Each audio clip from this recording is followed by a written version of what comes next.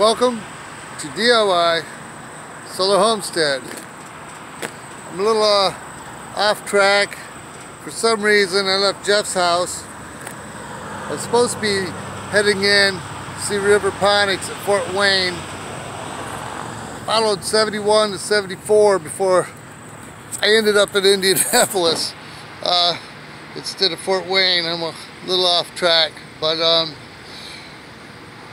I never did that before, so I was flying. I got a good time though, but I want to show you anyway. I probably won't meet up with Riverponics today. It's getting late, so anyway, Jeff had given me 12 batteries.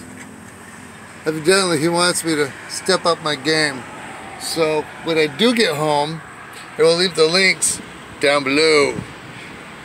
Everybody join over there. It's Jeff. Southern Ohio, DIY Solar Power. He might change his name in here soon. I try to convince him to wait a week or two. But until everybody else joins up from all these other videos sharing his link. But he gave me an MPPT and another charge controller.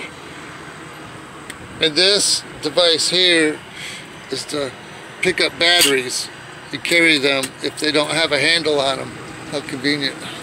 So if you got a goal in mind and you have something that you need to do, you got projects sitting around, get them done. But this is, I guess, Jeff's way of saying I need to step up my game. And I'm gonna take this challenge. I've got this new position at work. I haven't had a day off in quite a while. I got to learn this new job. But now things are smoothing out as things are getting better. So I can take some half days to put time into this. And I got to build something amazing. At least, if not for me, for Jeff. And for everybody else, and share my experience on how I'm going to build all of this. But I have now 3 kinds of batteries, so I'm contemplating 3 different battery systems. I've had a lot of hours on the road. I've got like 700 miles already this weekend. So I'm thinking, I'm contemplating, I'm grinding gears, and I'm not clear and concise yet. I might have a battery backup, so that after a set of batteries is fully charged, and I do have a switch to go from battery bank A to battery bank B, so that way these can be fully charged for a week or so and then use the other batteries for a week. So I got to figure all that out. Maybe I'll put a switch on both 2 different sets. We'll see how that's going to work. So hopefully I come up with something pretty amazing for everybody to see. Something that I can share, because it's not always fun, it's not always easy, but if you have a dream and you have a goal, it's okay to be obsessed. People make fun sometimes of what I'm doing, but they'll never be a YouTuber, they'll never be a goal getter. So you rock on with your awesomeness and share your knowledge.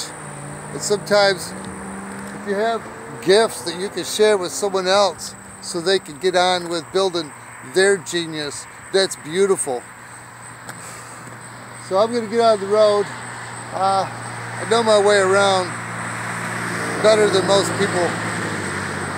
I should have known that I was way off track, but I'll get up with Indianapolis. I already know 69 is right there, and that'll take me all the way to Battle Creek. So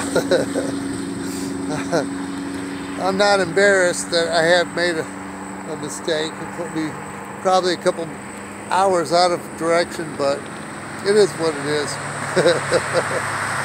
So I'm glad I took Friday off, and I took off Friday morning instead of Saturday. I didn't hit the ground. I don't have shell shock. But yeah, do the best you can with what you got, and continue rolling with your magic. And always stay awesome. And you Have a nice sunny day.